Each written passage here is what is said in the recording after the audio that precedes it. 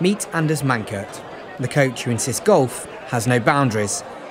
After over 20 years of teaching and supporting blind and visually impaired golfers, he's now been awarded a Lifetime Achievement Award by England Golf. It's a huge privilege and a huge honour, but it hasn't sunk in, no.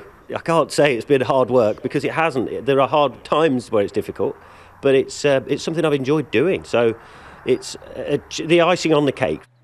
Jim O'Brien has been blind since the age of 11, but under Mankert's tuition, he's played in a number of major blind golf tournaments and is just one of 3 golfers to hit a hole-in-one.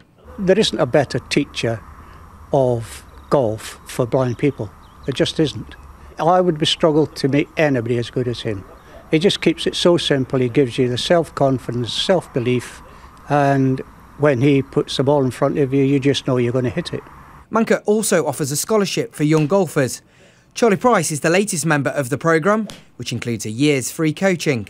He's just a big influence on obviously the blind golfers, junior golfers and anyone that wants to play really. He's just a great coach in general. Mankert is now getting ready to tee off on a slightly bigger project. He's leaving his current club in October to open his own 9-hole course in Leicestershire. It's been a dream of mine forever, really, to one day, you dream of having your own golf course. It's going to be a totally open public golf course.